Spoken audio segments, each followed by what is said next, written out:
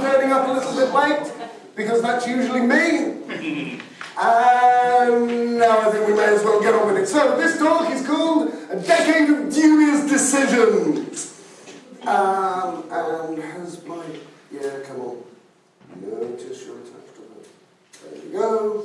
So, okay, so what the heck is that about? Well, basically this is me doing a strange, random and not particularly chronological summary of 10 years of being in the Pearl community, or perhaps more accurate, 10 years of inflicting myself on the Pearl community.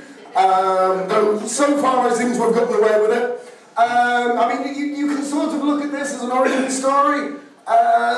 Yes, no, I mean, okay. A fair chunk of this is going to be talking about myself, although, you know, while I could perfectly happily talk just about myself for 50 minutes, I tend to be of the opinion that talking about yourself for that long is something that should be done behind closed doors. But there's the other theme of this is basically, this is everybody else's fault, and you're about to see why. Back in 2000, I got my first ever real programming job, which was a pocket ISP, and bear in mind the dot-com crash was just starting. So basically there were two sorts of companies around at that point. The ones who were complete cheap bastards, and the ones who went bust. Fortunately I was working for one of the former, so I was underpaid but still employed. However, I originally got hired to do Visual Basic 6 code, on the basis of having done some BBC Basic. Remember, cheap bastards. Can you start over, Matt? I was waiting.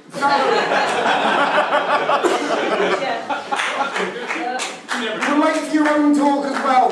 Off.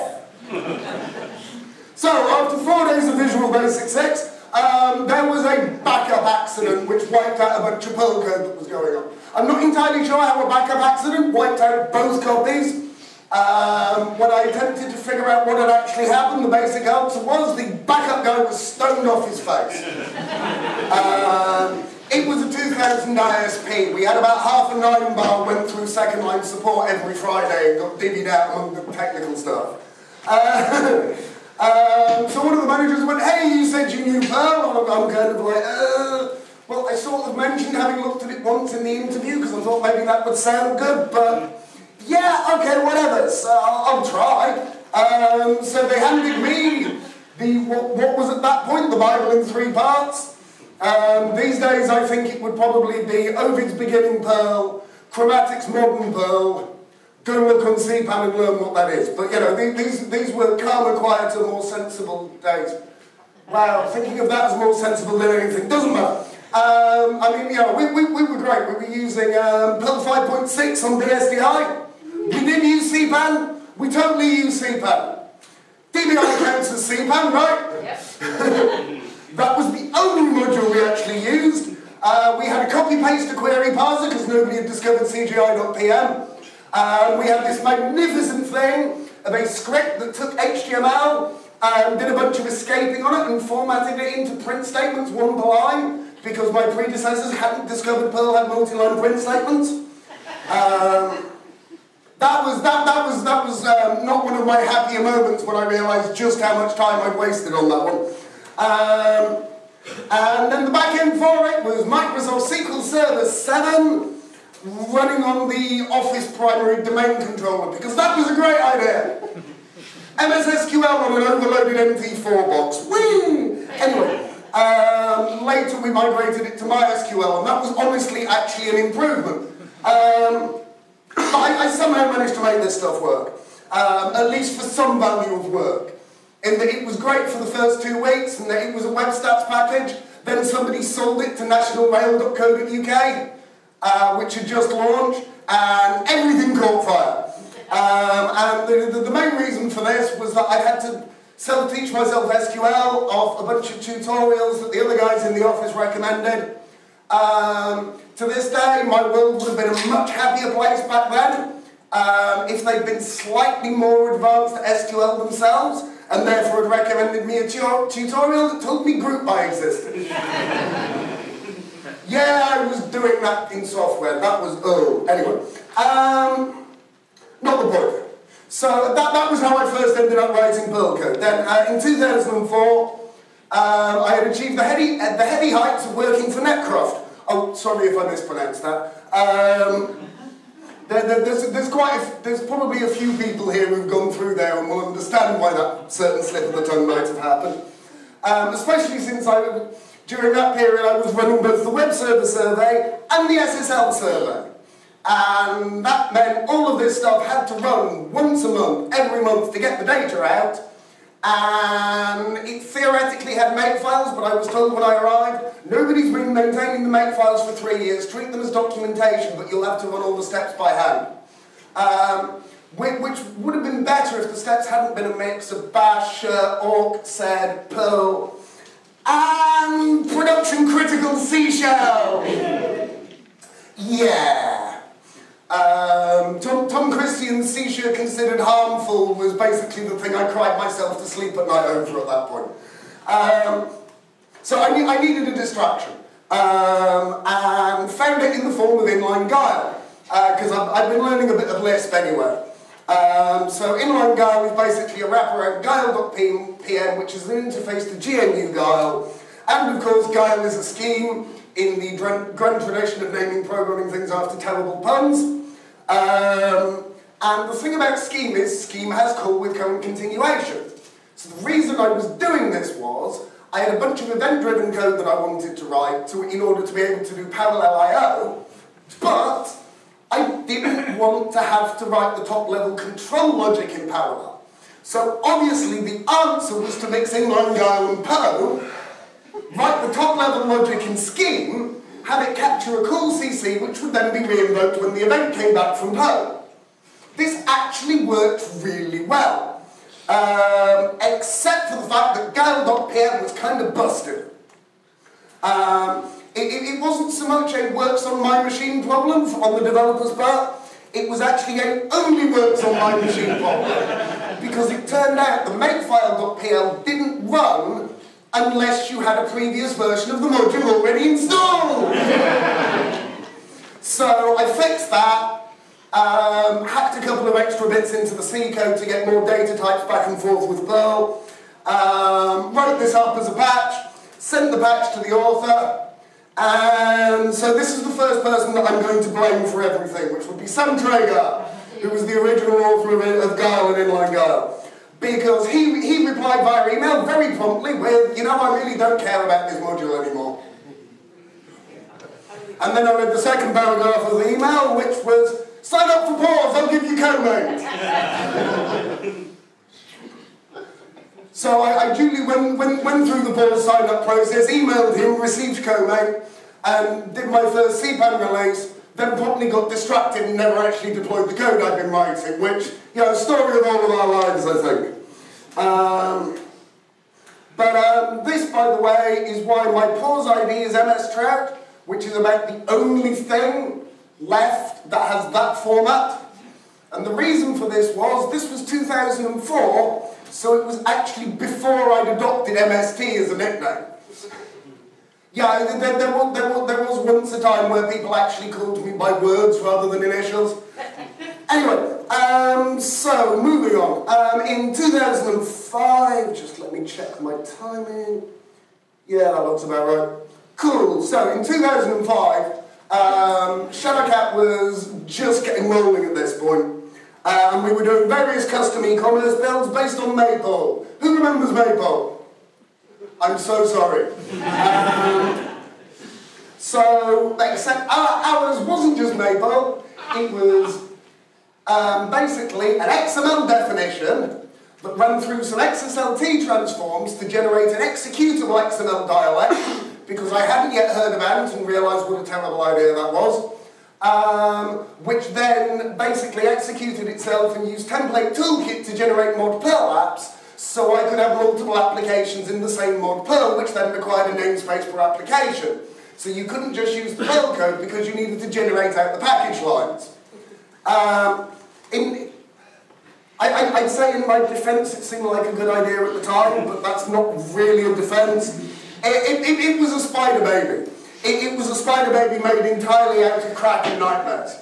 And I will point out, anybody who's ever played with some of Simon Cousin's Harrier code, will be very much aware that the man was, you know, generally quite adventurous in terms of what he was willing to do with Perl. But on the one, and he was the original author of Maypole. On the one occasion where he ended up collaborating on a project with us, yeah, it terrified him.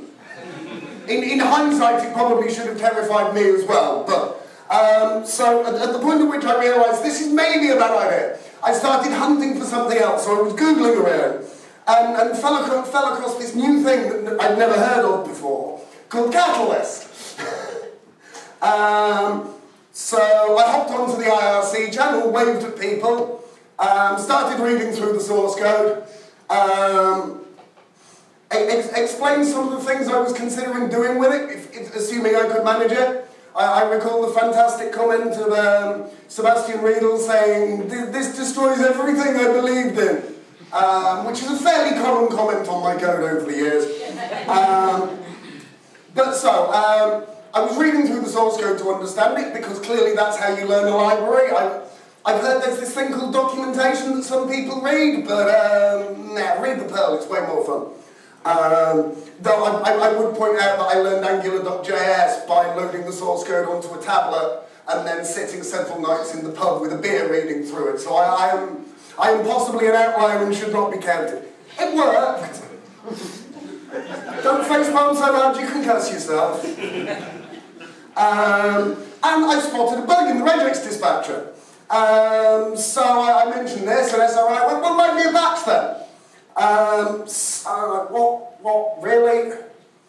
Fine. So I actually got my first patch into a CPAN module within 24 hours of arriving on IRC.perl.org, completely by accident.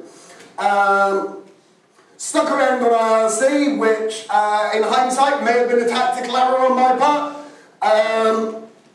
And then a little later, Marcus Ramberg had been running all of the infrastructure for the project at the time. Notably the Subversion repository. It was 2005, a Subversion repository was a sensible thing. If anybody wants to know what isn't a sensible thing, ask me down the pub how you do interactive rebase on a Subversion repository with VR. However, it's not that difficult. So I was like, yeah, sure, I'll take over doing that. You know, I had at several previous jobs been the only person using source control, so I'd had to install and set up all of the source control stuff myself, because, you know, it's the way it goes, right? But that was all CVS, so I'm like, oh, I get to learn something from this century. And ended up inheriting a server which for some reason was running Debian unstable. Fortunately, this was during the period when Debian unstable was basically just as geologically stable as the rest of it, so it didn't actually break. But that was definitely a mistake, on the basis of we are still hosting Subversion repositories that haven't yet been converted to Git. But, so, as we were winding up for the Catalyst 5.50 push, I had an idea, because I'd spent quite a while in the dispatcher code by this point, and was starting to get a little bit annoyed by it. So I thought, yeah, maybe I'll refactor it. So I explained to people that I had an idea for this, and this would be the next crucial mistake on the part of Sebastian Riedel, who said, "Well, make a branch then." I'm like, "But I don't have a commit there." He goes, "What? You're the repository admin?" "Yes, I can administrate it without giving myself privileges. Therefore, I have done, because that's how you administrate things." To which his response was basically, "Well, that was stupid. Give yourself a commit bit and then make a branch." I do honestly miss those days. Those of you who pay attention to community interactions may be aware that these days Sebastian and I don't get along as well as we might. But back in those days, he and I made an amazing team. We're just basically both crazy bastards, so it was bound to fail eventually, but for a while, you know. Sebastian was project leader, I did a lot of the architecture stuff. Sebastian designed really nice, elegant APIs, and then I rewrote his implementation, so we still maintain backwards compatibility with the older stuff. And he did all of the evangelizing and marketing and convincing other people this was awesome. and I got to sit and be an infrastructure geek, which honestly was far, far preferable from my point of view. Believe it or not, at that point, the idea of actually having to talk to people wasn't really my thing. Which is funny, because these days you can't shut me up. But meanwhile, the primary ORM for both Maple and Catalyst was Class DBI. And I've been messing around with some stuff. Christian Hansen wrote a thing called Class DBI Suite, which resulted in me writing, adding join and prefix support to that. And mostly because somebody said, Rails has this, and I don't think you can do it with Class DBI. So obviously 24 hours later I had working code, because you can't tell a Perl programmer something's impossible. It's not allowed. But Class DBI at that point was creaking at the seams, and lots of people were poking around in the internals, so we're basically relying on encapsulation breakage, relying on bugs. One of the few occasions where booking's tendency to basically do an s// on their code, stick booking on the front of the namespace, and just maintain their own private fork was an improvement on doing things sensibly. But it was creaking. So I spoke to Tony Bowden, who was then the Class DBI maintainer, and went, I don't see how we can extend or improve this without breaking stuff. So maybe we should do research on how we do a version 2. And Tony, in his infinite wisdom, said, yeah, that's a good idea, go off and do that. So I thought about this, and fortunately I was sufficiently angry at Class DBI to not realise what a terrible idea this was. Blinded by my rage at the existing code base, I was thinking, okay, so what do I call this temporary project while we're figuring out how to do Class DBI v2? And this was the point at CLCow, at which CLCow went, well, you know, Class DBI wasn't really the correct namespace for that, because technically it's a DBI extension. So I think you should call it DBIX class. Then Tony burned out basically because he was in the process of selling his company, and lawyers, and he was a geek. Having lawyers trying to screw him over repeatedly was not good for his stress levels, and he basically hit a point of, no, screw this, you're on your own, have fun, I'm going to go and do something else. Like lie down in a darkened room where there are no lawyers and weep quietly. In the same situation, I might have exploded rather than imploded, but I doubt otherwise I would have done any better. So with Tony gone, suddenly #DBIX class gets swarmed with users. So that would be probably dozens of dubious decisions right there all being made in the same few days. And I was stuck with it since till I managed to palm it off on reposition. This was not what I had in mind.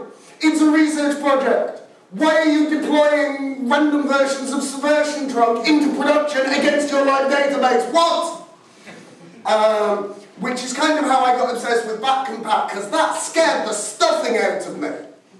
I'm like, I know what this code is like on the inside. Anyway, so going further back, just for a moment, because the question is, how did I get into this stupid cascade of insanity in the first place? And the answer is an odd set of coincidences. The first one being, I went with my parents in '98, I think, to a Discworld convention. And then, for reasons I, in hindsight, still don't understand, I attempted to take theatre studies at sixth form college. And on a theatre studies trip, I was wearing that t-shirt. And made friends with a couple of Batshit fans during the interval who lived in Lancaster. And as a result of that, ended up moving to Lancaster. Then, through a bunch of connections made from there, joined Mark Keating's Dungeons and Dragons group. And that would be how he and I first met. And the rest is kind of history and all the rest of this talk. So I'm just going to take a moment and say, without Terry Pratchett and Gary Gygax, I wouldn't be here. I am not so arrogant as to blame them, since this talk is mostly about blaming everybody else. But rest in peace. William Barry Bastards. Maybe we can find room in the clacks overhead for both of them. Now, so, go back to Catalyst. All good things must come to an end. So, Sebastian Riedel departed to spend a number of years basically ignoring everybody and experimenting. And eventually, after a number of false starts, came out with Modulicious, which is his vision of the future. Meanwhile, we had a very popular framework. We had a bunch of people with a bunch of ideas, but nobody was actually starting on the ideas. And I'm looking at the dev mailing list. People are talking about features they like. People are talking about ways you could build the features. People are talking about what would be a good idea to have in a release, but nobody's actually working on anything. And I'm kind of sat there going, these are all really good ideas. What are you waiting for? Seriously, are you waiting for somebody to shout go or something? Hang on a minute. Okay, I don't understand humans, so let's see what happens. And I basically sent a bunch of emails to the list that consisted of shouting go at people. And suddenly we had a load of branches. And people were developing stuff, and there was all sorts of nice things that got merged into 5.70. My main contribution to that release was Chained. I'm assuming there's at least a few of you who've used Chain Dispatching Catalyst here. And if you're wondering why it's both super powerful and a colossal pain in the arse to actually learn in the first place, the answer to that fundamentally is that's what you get when you have me with no Sebastian Riedel to design a sensible human-friendly API. He's got better at infrastructure over the years, I've got better at API design over the years. But he will always be ahead of me on making shiny APIs. And I really missed his input on that one. However, so suddenly development, great. And then suddenly people started acting like I was in charge. All I did was shout go! Seriously, I was completely and utterly confused by this. But basically bold with it. And this was the point at which I started getting into areas of the community that involve talking at, exhorting at, shouting well volunteered and whatever. Basically because, well, the guy who was good at it and liked doing it had left, and somebody had to. But yeah, and the story keeps going this way, you will find. Like irc.perl.org. We do now have services. Nobody seems to pay a lot of attention to them. My main interaction, honestly, with the services at this point is the OpenServe G-line, which is really great when we get spammers. It's the IRC op equivalent of a flamethrower. It's so much fun. Less so for the spammers, but you know, that's kind of the point, right?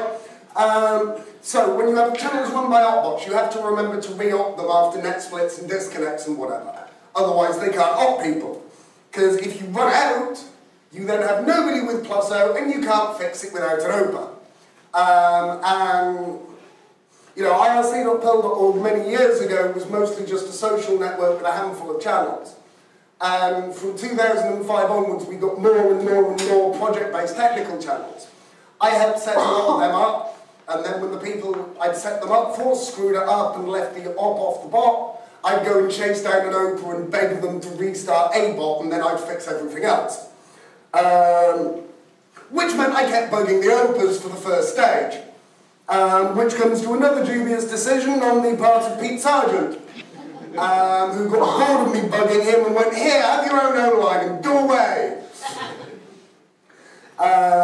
Which was actually quite successful, given I seem to be one of the default people that people come to when they've broken their channel, still like 8 or 9 years on from that. But yeah, and then from there I ended up tweaking IRCD configs. Shadowcat started provisioning IRC servers, basically because it was cheaper for us to pay to run servers than to have me having to jump off customer work in order to book the network back together when it fell to pieces. And we're still doing that, because once you volunteer for something like that, you're stuck forever. Not that I mind, but you are stuck forever. But we need IRC.build.org working. We spend most of our lives doing consultancy and commercial support around CPAN. One of the reasons that we managed to get such a fast turnaround for customers is that I can go find the right channel and bug the person who wrote the code that I've just snapped in half and fix it the way they want it fixed. So it's kind of, honestly, IRC.build.org is more mission critical for me than most of the actual Shadowcat branded infrastructure in terms of getting my job done. And the other nice thing is, it means we don't have to run our internal IRC to quite the same level, because if it falls over, we just regroup on IRC.build.org. I will note for the record, on a few occasions, I've had the lead tech of other open source build companies come and grab me in query and say, hey, by the way, we basically just did that ourselves when our IRCD fell over. Thanks for being our backup plan. We use you as our primary. Much easier than running our own. Yeah, I don't think you were alone in that either. The one that really made me happy was when it turned out that Best Practical had reformed on IRC.build.org. Because, as an ex-pumpkin, we might owe Jesse Vincent just a little bit of gratitude. But yeah, and a similar thing happened with Pause. So, okay, when you're doing module adoptions, which happen because, it's a big-ass ecosystem, there's lots and lots of modules, and maintainers are human, they have other lives beyond code, or at least the rest of them do. So, people come and go. And if they disappear suddenly, you need to prove the old author's gone. If they just have no time at all, you need to get permission from them to do the transfer before they disappear. And then if you can't get them to actually do it, you need a Pause administrator, so you have to go to modules.perl.org, send a bunch of emails, prove that you've satisfied all the prerequisites, and then there's basically this huge pile of paperwork that some poor volunteer has to read, at which point they go into Pause, click 2 buttons, and it's sorted. So you can see where this might be going. This time it was Adam Kennedy's fault. He and I had coordinated a lot of adoptions together. And eventually he basically went, you're doing all of the chasing people down, I'm just clicking things. I'm just going to convince Andreas Koenig to make you an admin as well. Which is how I got stuck with the sudo bit on Pause. It's mostly been helpful. It has encouraged me to do even more toiling in the unmaintainium mines than otherwise.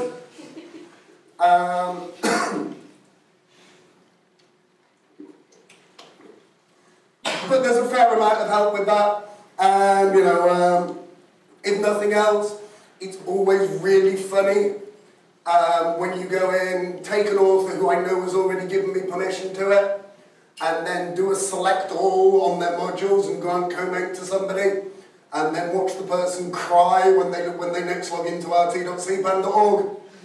I think Karen Etheridge may have nearly killed me several times by now. Yeah, then I had to go fix the SQL on the permissions page in Pause because it was being too slow because it was doing it in 1+n queries. Yes, the transfer to Cabal maintainership, where like 8 or 10 people at once usually have co-main on an entire ecosystem. Pause really wasn't designed for that, and it did eventually creak a little bit. Search.cpan.org also wasn't designed for that. But Graham Burr and I spent about 2 weeks emailing back and forth because a DBAX class release cycle back in maybe 07 completely and utterly broke Search.cpan's permission system. Because it hadn't expected the idea of having multiple people doing dev releases towards the same major release. but I'm lazy. So clearly the answer was, you haven't done a release in a bit, you can do the next one. I can't be bothered making a tarball, have fun. Sometimes it was the person who contributed the most patches to that release. Sometimes it was whoever was handy and didn't run away fast enough. Occasionally I even did one myself, but that was plan Z. Anyway, so fast forward to 2010.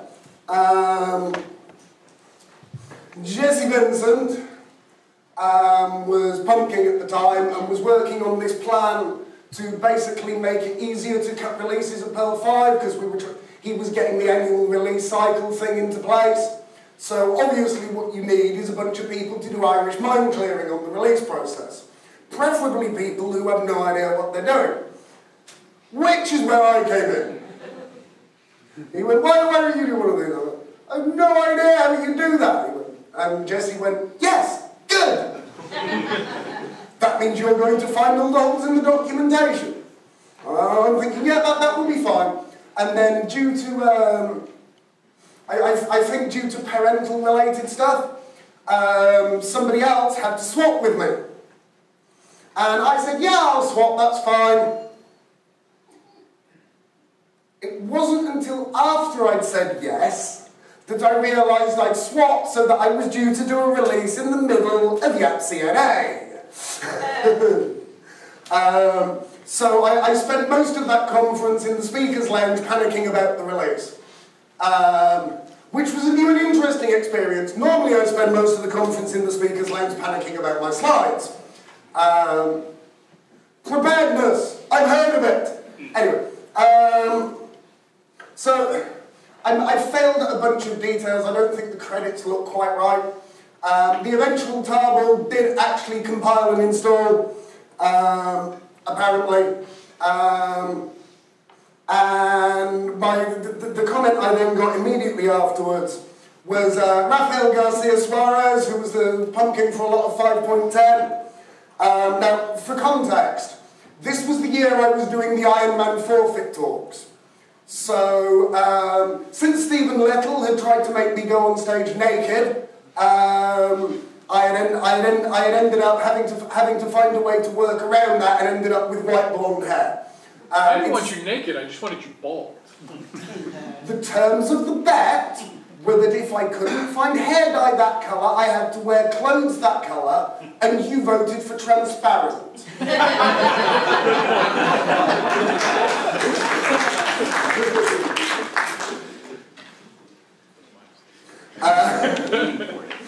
So at that point, I looked something like that.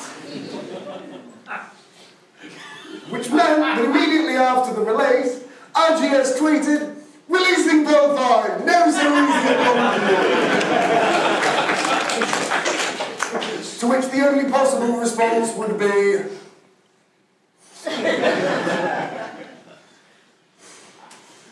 moving on. So I also, while I'm here, I want to mention a few other dubious decisions that were other people becoming my fault, perhaps. Mostly involving people not running away fast enough when I had a clever idea.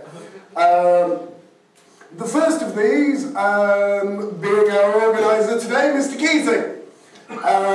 Because back in 2005, after leaving Netcraft, I went, you know what, I think we should try and start a consultancy. That would be a great idea. I mean, after all, having seen Netcraft management, seriously, how hard could it be?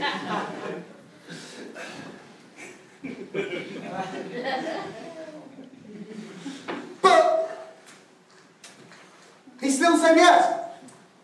I'm not sure whether to thank his lack of sanity, alcohol, maybe several dealers, but whatever. He said yes. I'm still not entirely sure why, but I'm really glad he did. I'm also going to call out a very foolish decision on the part of the NA and EU organisers, which was to let me invent something called the state of the Velociraptor. The reason for this being People kept going, oh, but the state of the Onion's always about Pearl 6. Well, yes, that's because Larry is giving a keynote about the stuff he's been working on the last year, which is Pearl 6! This is not his fault! Why are you blaming him for not talking about something he's not even working on? There's a bunch of us maintaining it on his behalf. It's fine! You bunch of ungrateful muppets. So this was basically a State of Pearl 5 keynote. The idea being that it was meant to be like the Pearl 5 community talking to itself. Given I always write my slides at the last minute, I always try to get them to schedule it on the last day. And about half the slides will be based on things people have been talking to me about during the conference. So that it wasn't just what I thought, it was what everybody I talked to had thought. Or at least the printable parts. Unprintable slides remain entirely my responsibility, obviously. But yeah, and the idea was to stop people complaining at Larry, and also to create a situation where he wasn't forced by tradition to be the only keynote speaker, which he had been for years. Columbus, Ohio was the first year in I don't remember how long, when the organisers said to Larry, do you want to give a talk? Do you want to give a keynote? Do you want to do something else? Whatever. And Larry went, you know what? I think I'd like to just wander around the conference and talk to Perl programmers. Because I actually quite enjoy that, and this would be the first time in a decade I've had a chance to just do that. So he duly did. We had a couple of other keynotes. I'm pretty sure Stephen had one of them inflicted on him. You and me and Jesse. There we go. And at the end of the first day of the Velociraptor, Larry came up to me, and I'm mentioning this just because it made me really happy. Came up to me, shook my hand and said, thanks for giving me a break. I'm going to be like, yay, I feel like a real contributor now. Possibly the only even remotely useful thing I've done towards Pearl 6, but fortunately there's a bunch of far more competent people working on that. But the trouble with the community talking to itself is that means that the institution is more important than the person. The thing I was always aiming for was I'm just the guy who happens to be behind the microphone talking about what people have been talking to me about. But after 5 years of me doing that, people were more and more regarding it as what Matt thinks, rather than Matt attempting, possibly unsuccessfully, to distill what everybody else thinks. So, okay, how do you have an institution that survives the person? Well, if you're English, the first thing you think of has got to be Doctor Who, right? So the only possible solution here is you keep the institution and replace the person. And enter Mr. Sawyer X. We're not sure what the X stands for. It might be for extra. If it is, given he said yes, that's probably extra gullible. Does it mean he's the 10th Sawyer as well as the 2nd MSD? That's a terrifying thought, so I'm going to move on to the next slide. But also extra awesome. So while it probably doesn't carry nearly so much weight coming from me rather than our original progenitor, thanks for giving me a break, dude. Last one. And because I've not been repeating myself nearly enough yet, let's have Mark Keating again.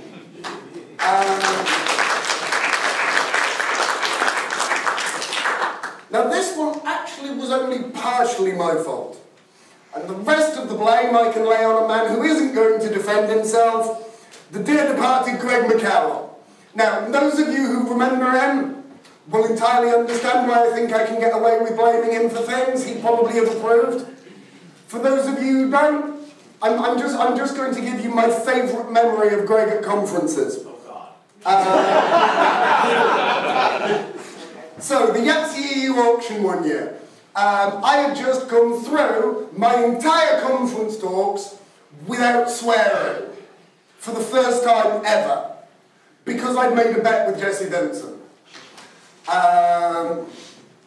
And so, in order to compensate for this, I had a copy of the Catalyst book with me for the auction, and what my talks lacked in swearing, the leaf page of that book more than made up. At which point, when it came up for auction, Greg looks at it and goes, well, I thought Matt had signed this, but this appears to be the entire page of swearing. At which point, of course, the audience calls out, read it out! So Greg goes, I'm not doing that, and the audience goes, read it out! And Greg goes, okay, for €100 donation. 5 hands went up with €20 each within about 10 seconds. He should have asked for more money. So Greg, Julie,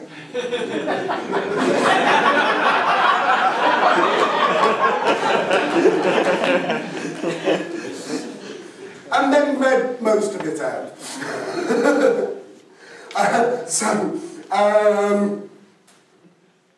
Greg was London.PM leader at the time, and was basically doing the standard approach of making leadership sustainable, which is you delegate absolutely everything to unwitting victims. And he grabbed me on IRC and went, hey, I've had an idea.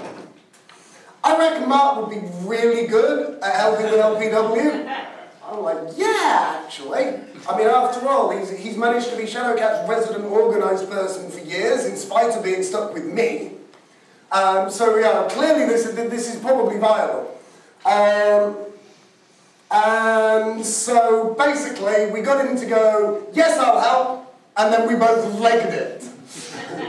And Mark has been conference organiser here since. One of these years, I'm probably going to help him do that to somebody else. But for the moment, honestly, it's just too funny. Seems to have worked out well though. So I'm pretty much out of time in this slot, which is good because I'm also out of rubbish to spout at you. But if there's a moral to this story, which there probably isn't because it's me and I've never had much of an interaction with morals. Don't wait for people to shout go, because really, you know, if you have an idea, try it, see what happens. It's not going to go that badly wrong, really. If you see somebody who's clearly waiting, shout go. Something I've seen lots of times. Somebody talks about an idea on IRC, and I think that's really cool. And people go, yeah, that seems kind of cool. And they go, yeah, well, I'm not sure. And then they're talking about it again. And then like the third time, I've gone, maybe I should rephrase this. That's a really good idea. Please have a go at it. And when you get somewhere, show me and I'll have a look over it and tell me what I think. And it turns out, I mean, you know, this worked back before people had any idea who I was, seriously. So anybody can wield this form of magic. Encourage people, suggest to them that there is at least one person who will probably eventually want to use it. Because a lot of the time people underestimate the quality of their own ideas. And you know what, if it turns out to be a terrible idea, it'll end up being a great story to talk about down the pub at the very least. Which brings me to, you're probably the wrong person to do this. Most of the stuff that I've done that people have been most excited about, I was definitely the wrong person to do this. Seriously, I could compete with Stephen on segfaults per line of code when I write Sim. But 3 pumpkins told me it was impossible, so what do you do? And I still didn't actually finish it. It's just at Oscom, I was at the back of it. This is Jesse Vincent again. All his fault, honest. I was at the back of his talk and he was showing off Gifty and the indirect object notation syntax that they use for declaring classes in their ORM. And he went, we really wanted to be able to do it without this, but we don't, Audrey and I don't think it's actually possible in Perl. So I managed to get it to compile just enough to demonstrate it worked by the end of his talk. which resulted in possibly the most embarrassing way ever to meet somebody. Which is basically, so I was showing it to him and he's like, wait, that actually works? And then from behind me I hear, well, that's a new way to mess with the Perl 5 compiler. And I turn around and that was how I first met Larry Wall. Took us several years to get over that. Fortunately, while Larry is a lovely, gentle, sweet person, his wife is the sharpest, sarcastic bastard I have run into in years. And I mean that as a huge compliment. I seriously suspect that Gloria and my mother would have got on really well. And Gloria was able to translate a couple of things that I was trying to say into words Larry could actually understand. And then eventually he and I, as you know, men eventually managed to figure out a way to communicate without a woman filling in the social skills forms. And it mostly sorted itself out later. But the point here is, even if you're the wrong person to do it, one, you're going to be 100% better than nobody at all. And two, if there's one thing I've noticed over the years, most of the stuff that turns out to be important aren't done by the best person for the job, or the best placed person, or the logical person, or even anybody who it would be remotely sensible for them to do that. Stuff gets done by whoever turns up. So, what I'm basically saying here is, turn up. It's fun. Really. Honest. And finally, everything is usually my fault, except for the things that are Greg McCallum's fault. If there really is a moral to this story, it's that everybody in this community is somebody else's fault. And in my case, blame Sam Traeger. Thank you very much.